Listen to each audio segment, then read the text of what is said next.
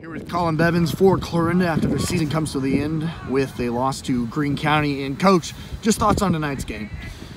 You know, we didn't execute our assignments on defense. You know, they were able to run the ball like they were like they did the first game, and we just couldn't stop it. And playing a team like that, it's a great team. Coach Duncan's got himself a great program over there, and you know, when they can run the ball at will, and you know, it's like stopping a nosebleed that just won't stop, and it's just painful and it's hard to watch. And you know, you hope to get your guys rallied up and get them in the right positions to make plays, but we have to make the plays once we get them in position. So a game that went by really fast. The teams both of you guys like to really run the ball, and the turnovers really proved to kind of hurt there, especially in that first half. Yeah, it did. I don't know. I think they had their first 2 touchdowns were off the turnovers, and so that you can't come into a playoff game like this against a team like that and turn the ball over probably 3 times, 4 times, and expect to win. So you know, that's something we obviously have to clean up. It's been our Achilles heel kind of all year, and I mean, just work in the off season and hopefully get that corrected coming next season. Coach, now we got to talk about your seniors, their season coming to an end, their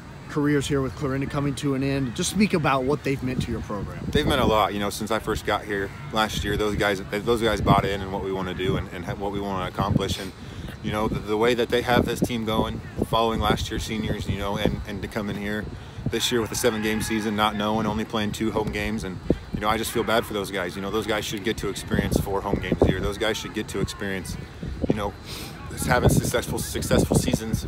You know, and I don't count this season as unsuccessful.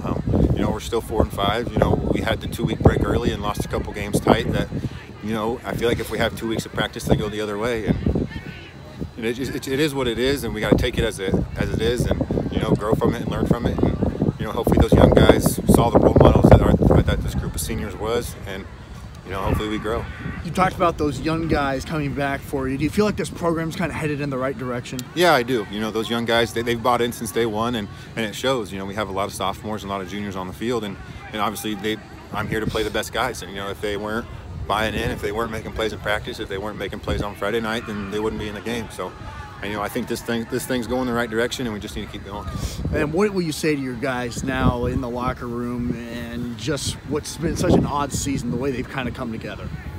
Oh, you know, it just goes back to how lucky we were to have those seniors for 8 games this year, and how lucky we were to play 8 games this year, 9 games. Sorry, I mean that's a regular season, and we weren't guaranteed 9 games at the beginning of the year. You know, we were guaranteed 8, and so you know, we got ourselves at this point, and you know, it just ended up on the wrong side tonight.